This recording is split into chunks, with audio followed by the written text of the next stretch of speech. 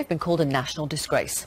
The new figures showing a record number of almost 1.2 million emergency supplies being handed out at food banks in the past year. One of the biggest food bank providers says areas where the new benefit called universal credit has been introduced have seen double the rise of use of food banks than other areas. Universal credit replaces 6 other benefits, including income support and housing benefit, and there is a 6-week waiting period for the first payment. Our reporter Ashley John-Baptiste has been to visit one food bank which has seen a rise in demand. 5 years ago, it seemed nobody talked about food banks, but now an estimated 500,000 people use them every year. The Trussell Trust is the largest network of food banks across the UK. They have 425 member food banks like this one. Let's go inside.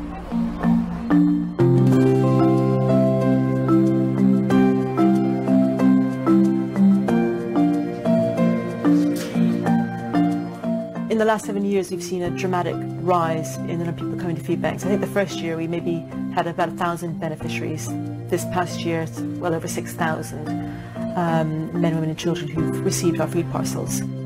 I started using a food bank because my other half got sacked unfairly from work and we were paying full rent, and it took some time for the benefits to come through. So we had to come here because we also had bills to pay, and it's only after you've paid for everything that you don't have enough for food. So I always make sure my son is fed, but sometimes there isn't enough for me. I survive on cups of coffee, sometimes for up to 4 days, just on cups of coffee. People are really struggling to make ends meet. The benefit system is causing a massive problem. From what we're hearing from clients, universal credit in particular, most people have to wait at least 6 weeks for their first payment to come through. Many have had to wait 6, 9, sometimes even 12 weeks for that first payment to come through. The Trussell Trust claims in the 28 areas where it operates, where universal credit has been rolled out, they've seen a 16% increase in food bank referrals versus the national average of just 6%. It's hard, actually. It's hard for me and my volunteers.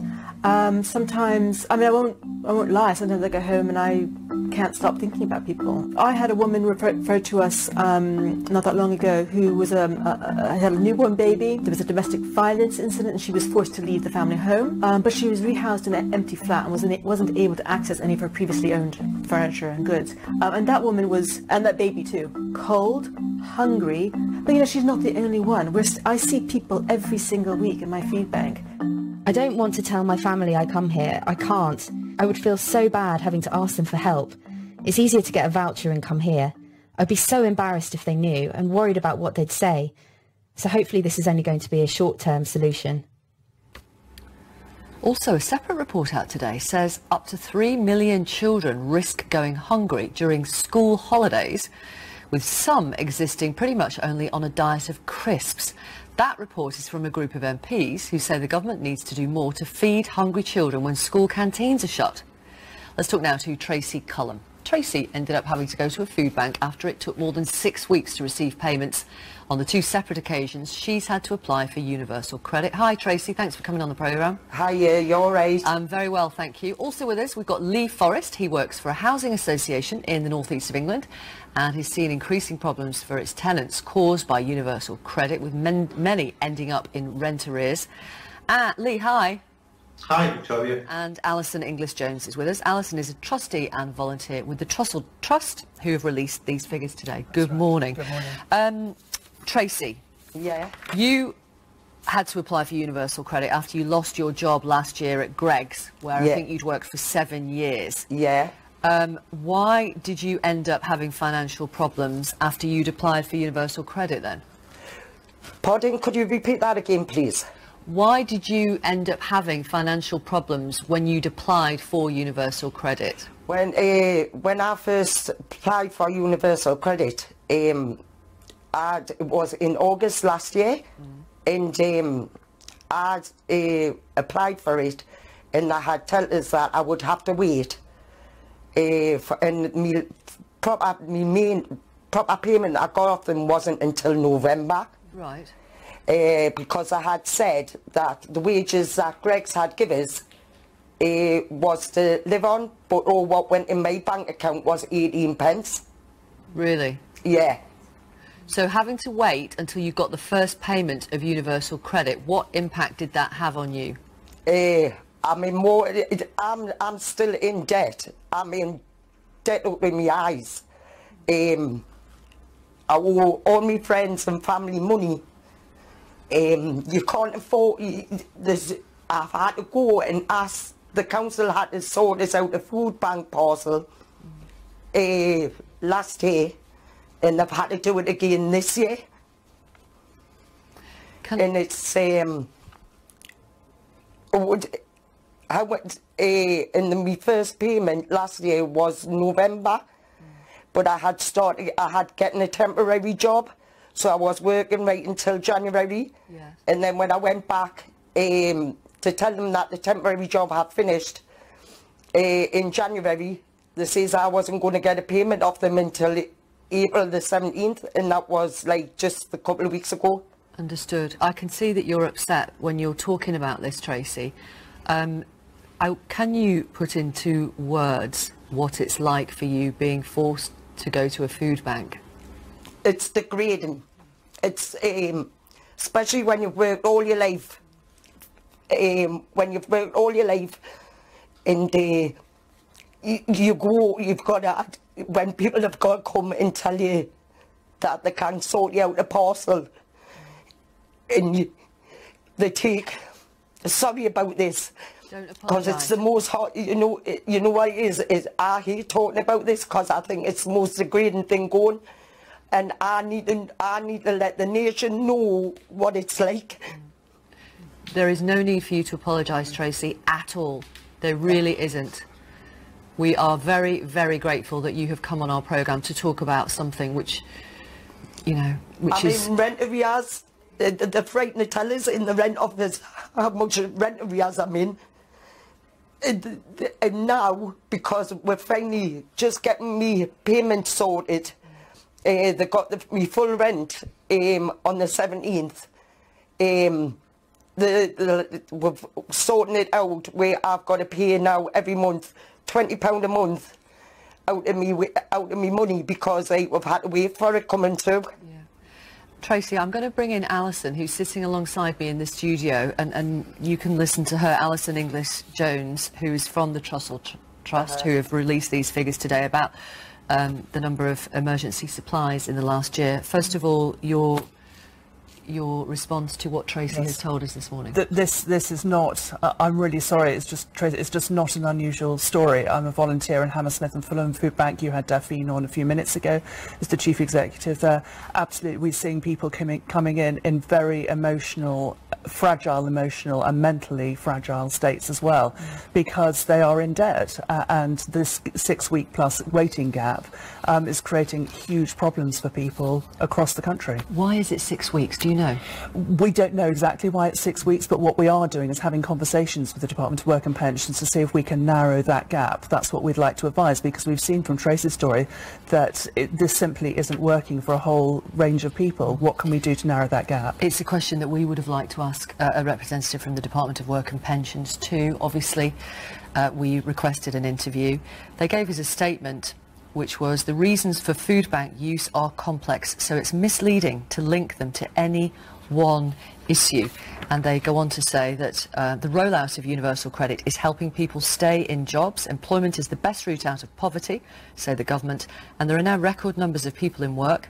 Universal credit people are moving into work fast and staying in work longer than under the old system. Let me bring in Lee Forrest. Hello, you're a debt advisor for a housing association in the northeast of England. You've got 24,000 homes. Of your tenants, around 400 are on universal credit. What impact is applying for universal credit having on those tenants? It's having a huge impact, and I can throw some light on why people are having to wait 6 weeks for a payment. The universal credit, unlike housing benefit, is a monthly benefit. So when you apply, there's a month to wait until the money you've been entitled to during that month is assessed, and then you've got to wait another month until you get your first payment. So that delay is built into every single claim, and some people have to wait 7 weeks for a payment. So that's immediately impacting people's ability to pay their rent, to buy food, to make sure there's enough energy on meters and bills are paid and so on and so forth. So it's having a huge impact, and Tracey's story is unfortunately typical of many of our clients. And so if you were the Work and Pension Secretary, Lee, could you sort this? Could you make it a much shorter time before the first payment came in? I can see no reason why it needs to be paid in arrears. I don't know why somebody can't apply for universal credit and then you get an advance on your first payment. Yeah. Perhaps that maybe can be paid back once you move into work. It's an administrative necessity, I think, as part of the universal credit system, which presumably could be fixed to make it easier for people. Alison, is there logic to you about the way it's run at the moment, that you don't get it in advance, you get it monthly after you've claimed? I can see why they may be doing that, but the problem is that it's causing people the impact, and it's not just the immediate impact on people. It's the fragility of people's states. It will tip into other things as well. So then pressure on the National Health Service, the pressure on other services it will only increase as people have to wait for this period of time. And we've seen, Tracey, today, it's not acceptable. Tracey, do you think that's a good idea from Lee, that you get the first payment in advance, and then once you move into work, which is what you're trying to do, you've got temporary work at Christmas, then you pay it back that way from your wages? Yeah, that's what I had said to Fraser when Fraser done me documentary, because it says that you can get this, they give you like a crisis loan thing, but they take it out of your money every month. Instead of like, if you've got a job, then pay it back, Yeah, OK. I mean, Alison, regarding the DWP statement, universal credit people, sorry, this is their phrase, universal credit people are moving into work fast and staying in work longer than under the old, under the old system. Is that true? There's no doubt that people who come into food banks, I've seen, I would say 98% of the people I see want to get back into work, and people are getting back into work. But the problem is that people have run into debt while waiting for that period. And that is the problem. If we are talking to the Department of Work and Pensions. The Secretary of State has opened his doors. The more we can address this together, the better it will be. Yeah. Tracey, there are some really lovely messages from people who've been watching you around the country, and I'm going to read a couple to you if I may. Riley says, you've worked all your life and it's degrading for you to go to a food bank, and it's brave that you are talking about this. This tweet from Chris says, I hope every Conservative MP will be made to watch this and answer the questions raised on your programme today, because this is shameful treatment of our people. Again, Angela says, Tracey's worked all her life and now is getting no help. Rodney, I don't believe food banks should be needed, but I understand why they are. It makes me mad when you have people that don't need them who abuse them. A couple I know, this is not for you, Tracey, I'll put this to Alison. A couple I know don't have kids at home, both smoke, go out 3 times a week, walk past with packs of beers for home, but yet use food banks. Everyone who comes to a Trussell Trust food bank has to be referred by social services, a vicar, a school governor. So we're not standing in judgment in any way at all, but least of all, people who are coming in, someone else has made that judgment and they come in with a voucher and we feed them. We trust the 40,000 plus frontline care professionals who are referring. They have made that judgment and people are coming in, we feed. OK. OK. I'm just going to read you this full DWP statement. The reasons for food bank use are complex, so it's misleading to link them to any one issue. As I mentioned earlier, employment is the best route out of poverty. There are now record numbers of people in work. Under universal credit, people are moving into work faster and staying in work longer than under the old system. Universal credit is designed to mirror the world of work and give people control over their own finances. The majority of universal credit claimants are confident in managing their money, and we work closely with local authorities to support those who need extra help. Budgeting support, benefit advances and direct rent payments to landlords are available to those who need them. Lee, do you think people are aware of that, though? What, advance payments are the sort of help that's available to them? Direct rent payments to landlords, budgeting support and benefit advances. Yeah, what should happen when somebody makes a claim for universal credit? They should be able to make the DWP aware of any vulnerabilities they have. So health problems, mental health problems, physical health problems that make it difficult for them to pay rent themselves. So they can have a managed payment to landlord decision made at that point. Yeah. I don't know that that's happening as much as it should be. And that's why people are getting into rent arrears early in the process. And also, advance payments are discretionary. And also, like Tracey said, people know that they have to pay them back. So often people are relying on friends and family and ultimately food banks to see them through the first 6 weeks before the payment, because they don't want to be in further debt when they're getting their subsequent universal credit awards. Understood. Thank you very much. Thank you, Lee. Lee Forrest, who works for a housing association in the northeast of England.